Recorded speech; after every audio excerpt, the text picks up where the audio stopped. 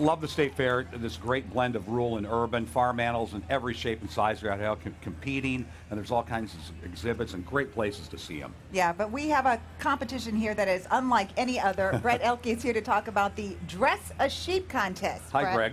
Hi, how are Brett. you folks? We're great, thank you. Should we get them going while you tell us about it? Because Absolutely. I love your assistants. They're all adorable. That's right. Who are they? Their theme today is obviously Disney, and the Dress a Sheep contest is new at the Minnesota State Fair this year. And the idea is for a team to have a theme, and they'll all be in the ring on Sunday at the sheep barn, and they'll have a chance to put a costume on their sheep. They're judged on how well the sheep behaves themselves, and then also the costumes that they and the sheep have on.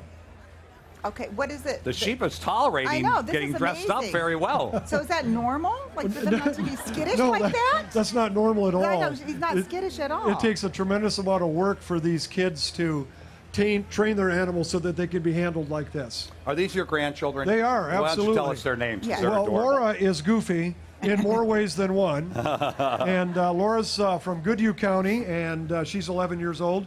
Scarlett is Minnie here today. Scarlett's from Donnelly, and she's trying to help get that Pluto blanket on.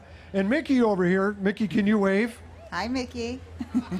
Mickey is Daphne, and she's 4 years old, and this is the third time that she's been in the Dress a Sheep contest. Oh, wonderful. And this is 5th generation, right? Your family has been involved with sheep. For 5 generations, we've shown purebred livestock and primarily sheep. They did a phenomenal job. They Ladies, did. Look at congratulations. Good luck in the competition. Thank you. Brett, your grandkids are adorable. Yeah, they are. How fun. Thank you very much.